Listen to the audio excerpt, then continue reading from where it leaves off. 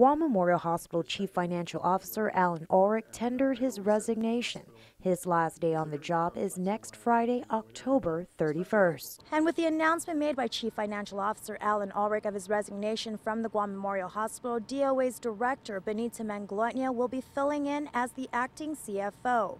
The hospital's administrator Joseph Verga hopes that with her joining his team, the two agencies will be able to work stronger and more efficiently together. It was exactly 2 weeks ago when Governor Eddie Cabell announced that he was sending Manglona to the hospital to help solve the agency's financial problems. It was before I even knew that Alan was leaving us that I really approached Benita and the governor about having Benita join us, even temporarily to help us out.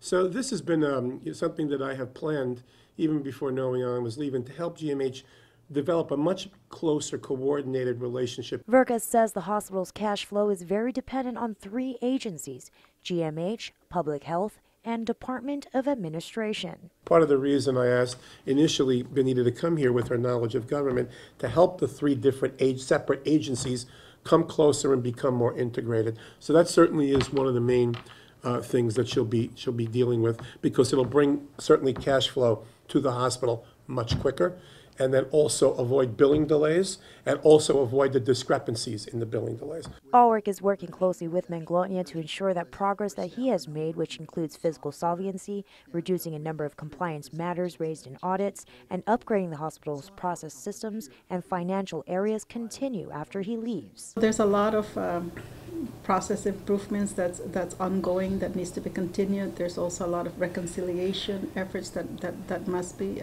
started or has started already, and I need to move that forward between the different agencies. There is currently a system conversion. I have to ensure that that one is successful. Manglona says that at this time she is also conducting an assessment and has ideas of what needs to be done in order for the hospital to be successful. She officially takes over as interim CFO on November 1st. Reporting for Guam's News Network, I'm Jolene Tovis.